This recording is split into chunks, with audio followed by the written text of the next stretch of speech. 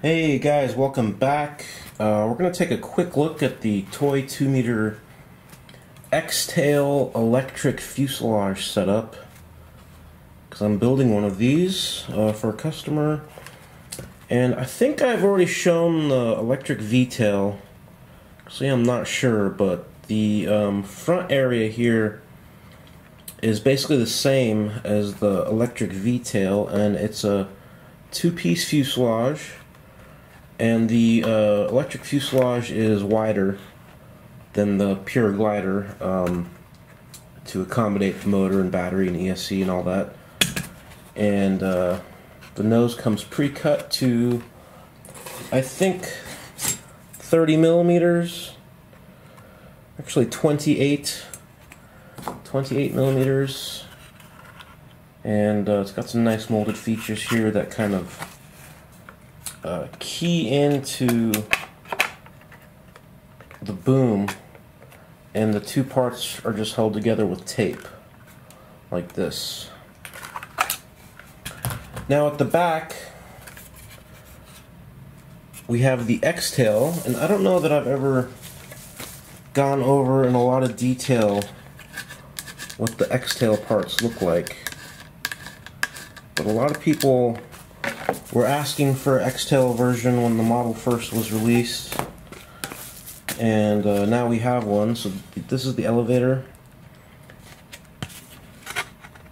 You see these recesses here that jig into the fuselage, so a lot of detail back here.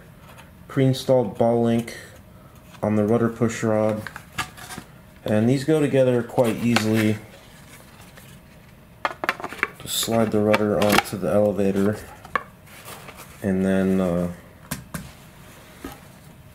basically that'll just slides onto the boom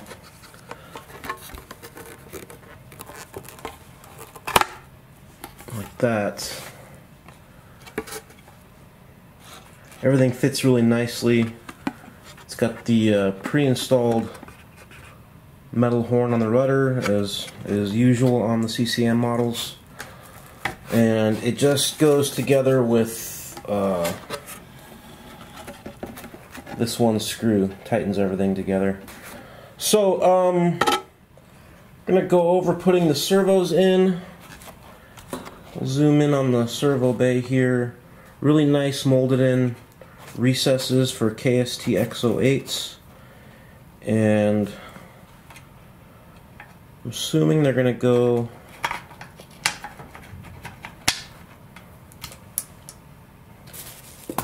something like this.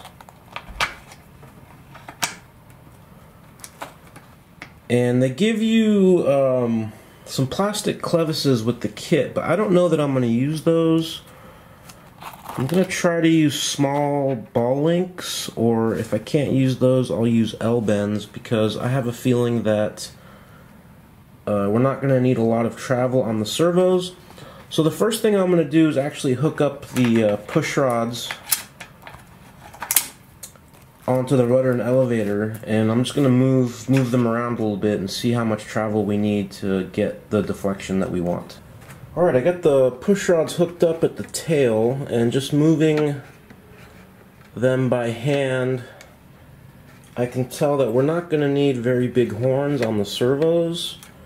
And if we use those clevises, we're going to have to run fairly large horns, and I don't want to do that. We get good up travel, but the down seems limited, and I think that elevator horn is hitting the back of the fuselage, so I might have to do some work with the file there to get a little more down travel.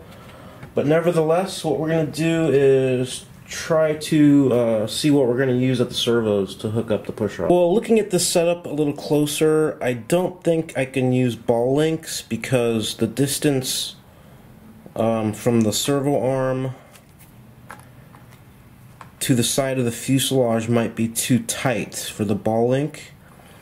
So I'm thinking about just using a piece of rod to make an L-bend, and some stainless steel tubing here as a coupler. But one other option I'm going to explore is, you know, these X08s come with the kind of reverse mount horns. So let me just pull one out here. So, you know, typically there's this step here on a servo horn, and that would go towards the servo, so in this case it would be like this. But KST makes kind of reverse ones that pushes the arm closer to the servo, so we might be able to use this guy with a ball link. So I'm just going to quickly check that out. I'm going to get a small ball link and see if everything clears. Alright, we're actually kind of already set up the rudder push rod here. This ball link isn't glued on, but this is going to work out quite well. And again, we're using the kind of the inverted horn, and I trimmed that down, so it's this guy here. And we're going to be using the second hole from the center, so that one right there, and I think that's going to work out just fine for both the rudder and the elevator. So I've already drilled holes and kind of just temporarily mounted this servo in, and I need to trim the carbon push rod just a little bit more because it's not quite centered. But what I'm going to do is just set up the arm for the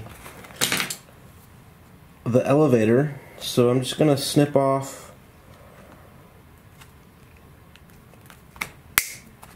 the extra sides that we don't need,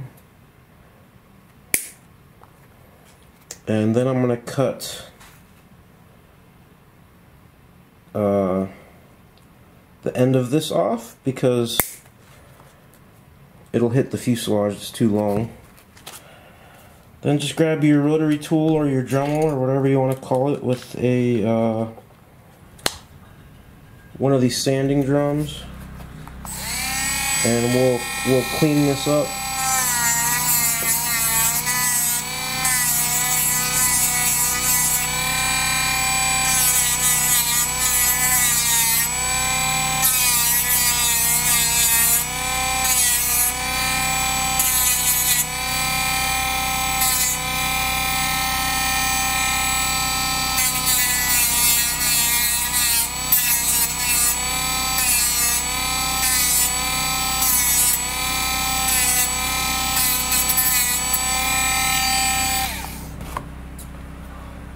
And then I'll just continue to clean that up a little bit with a file, and then I'm going to open up that hole to about 1.5 millimeters to accept the screw for the ball link. Tape the elevator in a somewhat neutral position on both sides, and I have screwed down the elevator servo here,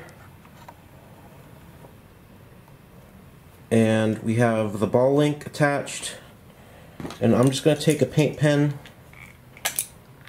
and I'm not using couplers. I'm just going to glue these ball links directly to the carbon push rod, but I'm going to use the paint pen just to mark where I might want to cut it. And I usually err on the side of cutting slightly too long, and I can just use a file to fine-tune it if need be. So there's a little bit to cut here. Make sure your servo arm is perpendicular to the servo, and we can cut that. Then we'll scuff up the push rods and we can bond those in. Okay, we're ready to glue up the ball links now, and I've taped up the rudder and the elevator in the neutral positions. And if I zoom in here,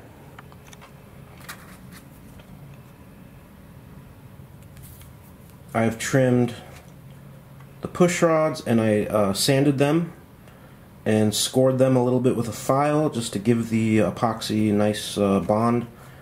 And I've sort of ground down, let me zoom in real close. I've sort of tapered the end of the ball links, so there's a little rough spot on the outside, and I'll try to lap over some epoxy on those. But basically we're ready to go here, so let me undo the ball links here. And I have some epoxy mixed up.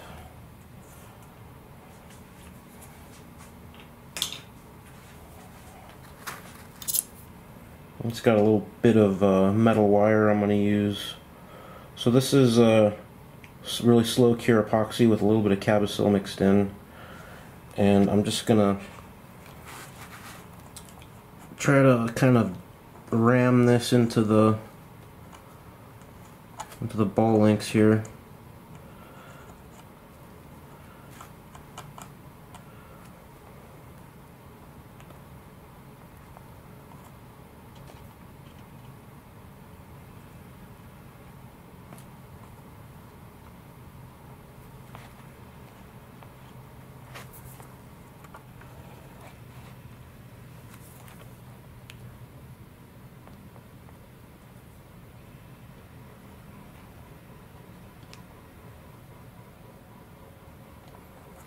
And I'll also put some on the push rods.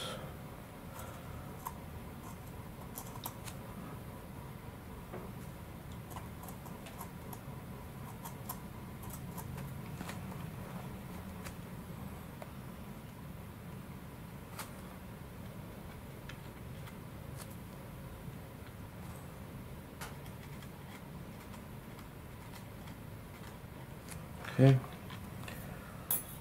Should be pretty good. Now I will carefully try to insert these, and we're going to want to make sure the servo arms are perpendicular to the push rods, and I've already used the servo tester to kind of center these, but I'm going to just eyeball them and make sure that they're perpendicular.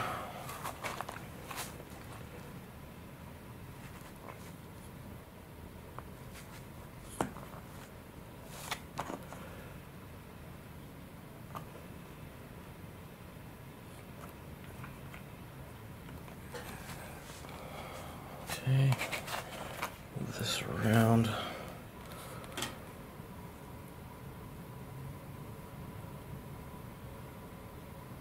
It looks pretty good.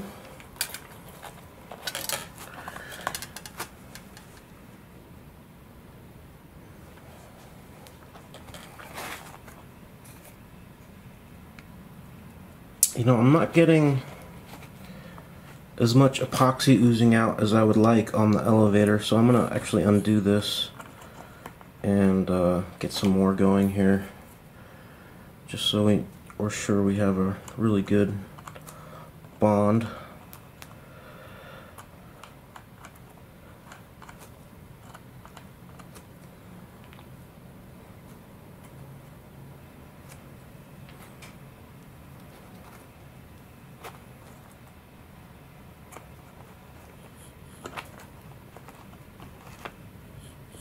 There we go.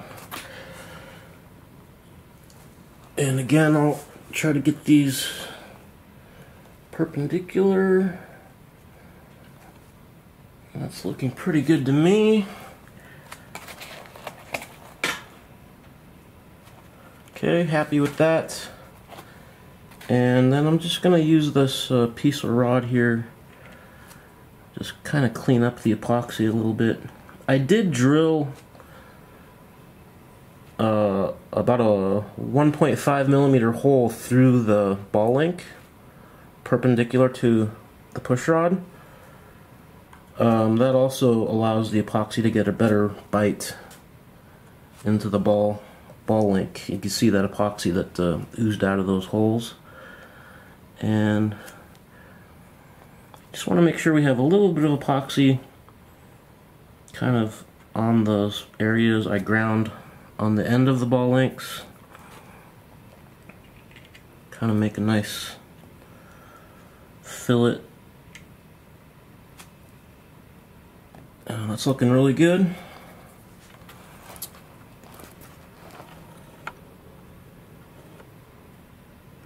So happy with that. I'm just going to double check that the tails are still centered.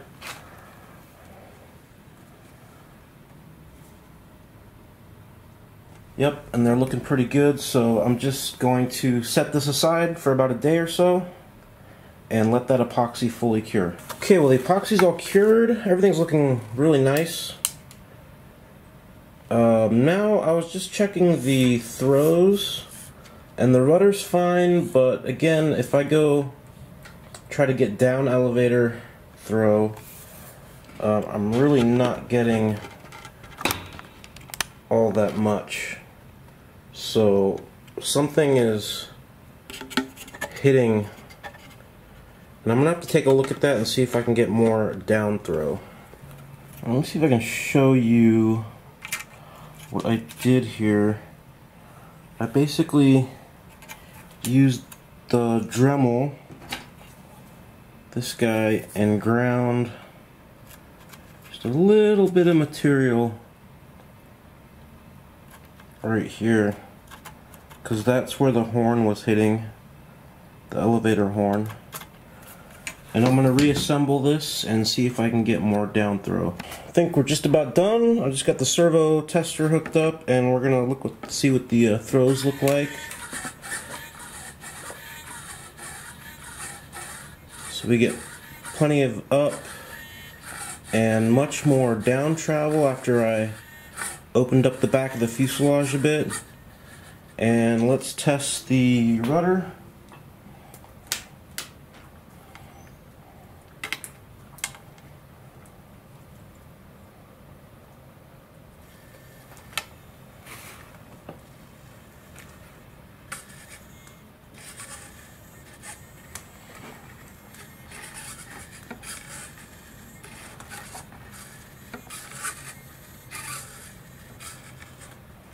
That's looking great.